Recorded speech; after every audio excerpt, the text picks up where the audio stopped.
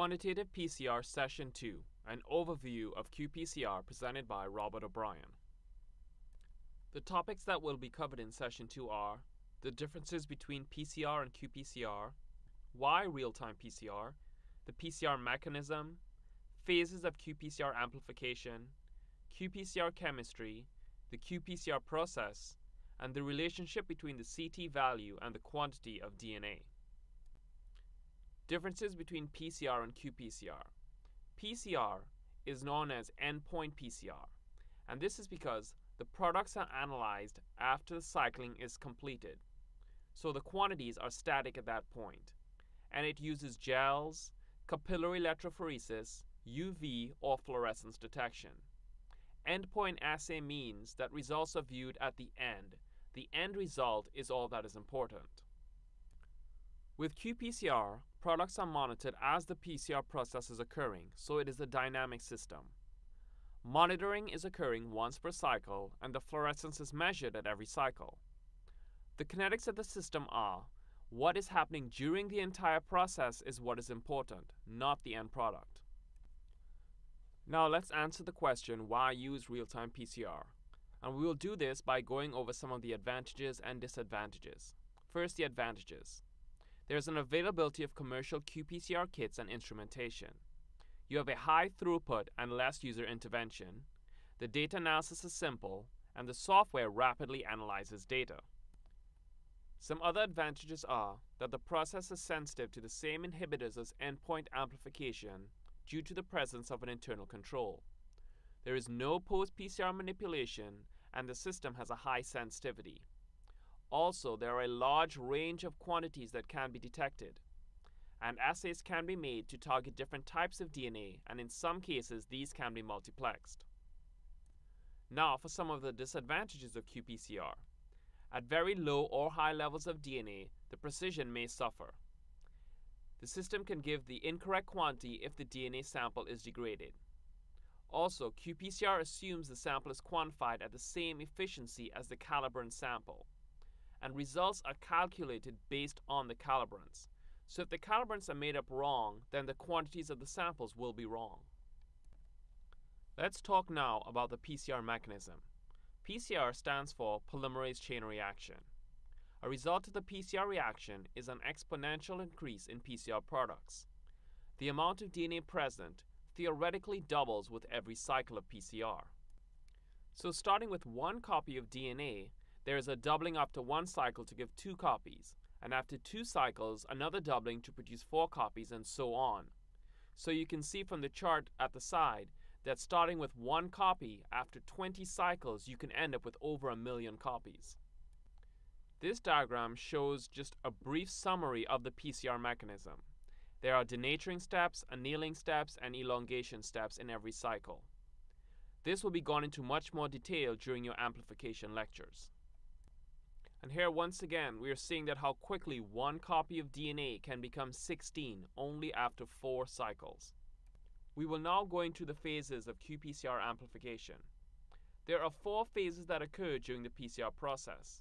The first phase is the lag phase, the second phase is the exponential phase, the third phase the linear phase, and the fourth phase the plateau phase. This diagram, which is a screenshot from the SDS software for the quantifiler program, shows all 4 phases in the amplification plot. We will now go through the phases separately. First, the lag phase. This is the first phase in the PCR process. During this phase, there is an increase in PCR product, but fluorescence produced by this increase is too low to be detected.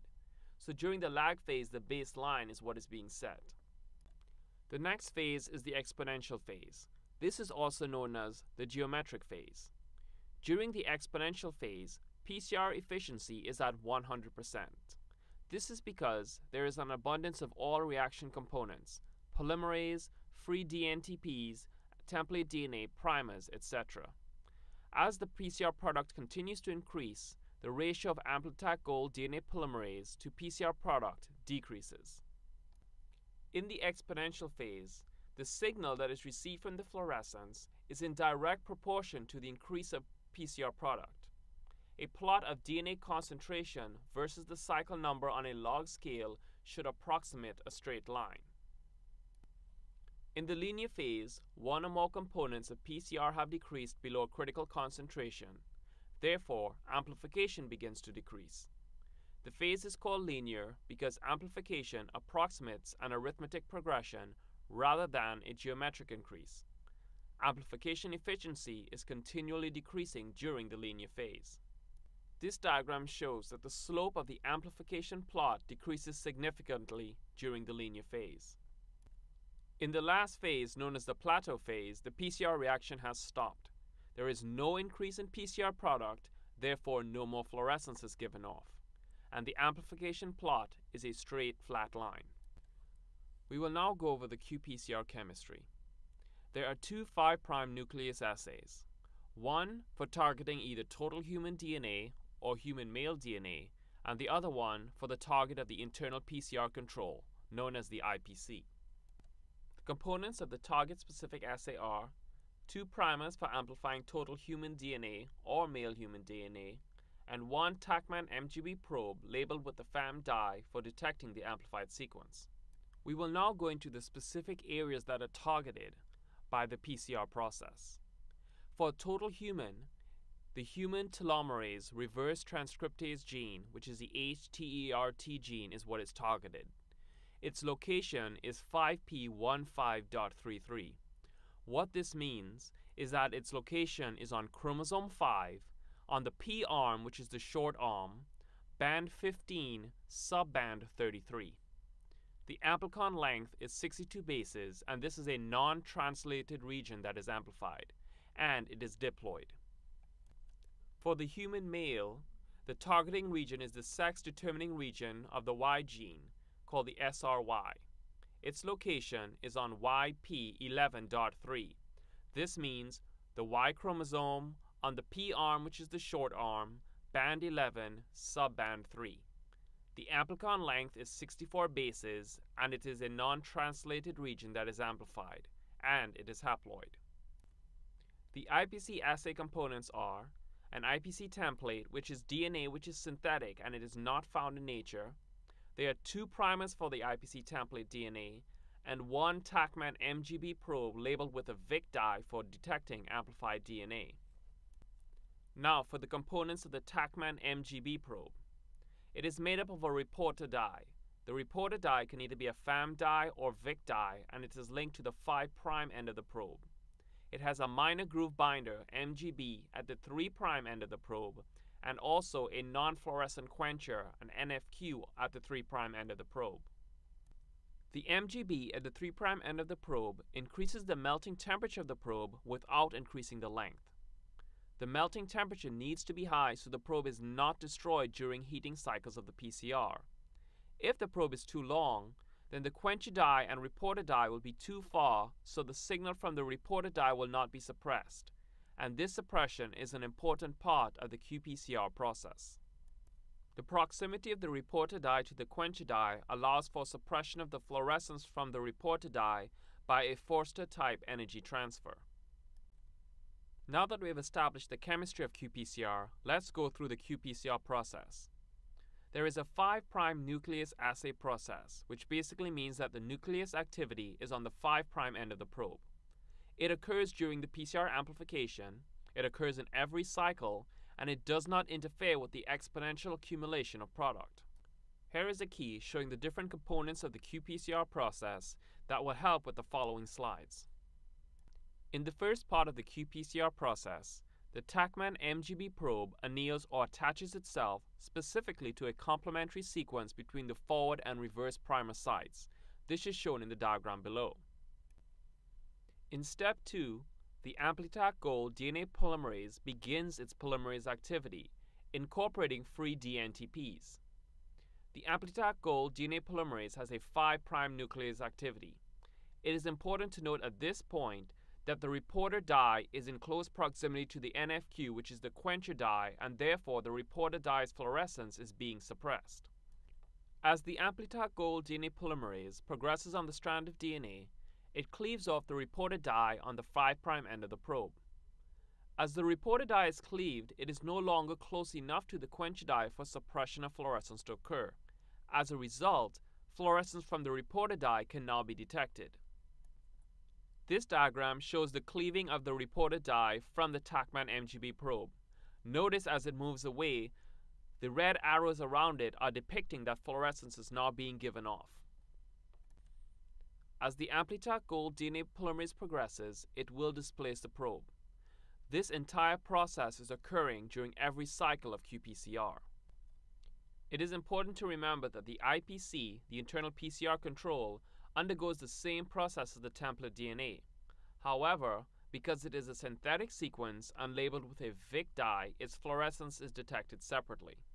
We will now explore the relationship between the CT value and the quantity of DNA. The CT value is the cycle at which the fluorescence reaches a high enough level to cross the threshold. A low CT value means it took less cycles for the fluorescence to cross the threshold. If every cycle is a doubling of product, then the product did not have to be doubled many times to reach a certain level. Therefore, the input of DNA would be more if the CT was low. Therefore, the more DNA present, the lower the CT value. Thus, the CT value and the quantity of DNA are inversely proportional to each other. The software is able to calculate the input amount of DNA based on the CT value of the sample. To obtain the quantity of DNA from the CT value, a curve is created using known concentrations of DNA versus their CT values. From this curve, the quantity of DNA from unknown samples can be calculated based on their CT value. The calculation is based on a doubling of the PCR product. Therefore, the portion of the amplification plot looked at is when the PCR reaction is occurring at 100% efficiency. Earlier, we showed that this occurs during the exponential phase. The standard curve that is obtained is a graph of the CT of the standards versus the log of the concentration of the standards. The quantifiler software calculates the regression line by calculating the best fit curve with the quantification standard data points. The regression line formula is the CT is equal to m by the log of the quantity plus b. This fits the formula for a straight line, which is y is equal to mx plus b. Here, y is equal to the CT value, m is the slope, x is the log of the quantity, and b is the y-intercept. Now let's do some simple manipulation of this formula to calculate the quantity based on the CT value. If the CT is equal to the m by the log of the quantity plus b, then the CT value minus b is going to equal to the m by the log of the quantity. The CT minus b over m is equal to the log of quantity, and then 10 to the power of the CT minus b over m will therefore equal to the quantity. When we refer to quantity, we are meaning the starting quantity of DNA. The R-squared value is a measure of the closeness of the fit between the standard curve regression line and the individual CT data points of the standards. A value of 1 means a perfect fit. An R-squared value greater than or equal to 0.99 represents a close fit. The slope indicates the PCR amplification efficiency for the assay. A slope of minus 3.3 indicates 100% amplification efficiency. The standard curve shows all this information, and it is used to assess if the standards for the plate were set up correctly. Here is another screenshot from the SDS software, and this is going to show you what a standard curve should look like. It is a straight line, and all the points are on the straight line. To the right of the graph are the slope, the intercept, and the R-squared values. Now let's go into the importance of the values of the slope and the y-intercept. The reaction efficiency is given by the formula 10 to the power of minus 1 over m minus 1. The reaction efficiency of 100% will be equal to 1. Therefore, 1 is going to equal to 10 to the power of minus 1 over m minus 1. Solving for m, which is the slope, you will get 2 is equal to 10 to the power of minus 1 over m. Taking the log of both sides, you will get the log of 2 is equal to minus 1 over m. Therefore, minus 1 divided by the log of 2 is equal to m. Minus 1 over the log of 2 is equal to minus 3.3. So, a slope of minus 3.3, which is m, gives a reaction efficiency of 100%. For the y-intercept, The Y-intercept simply indicates that the expected CT value for a sample with a quantity of 1 nanogram per microliter.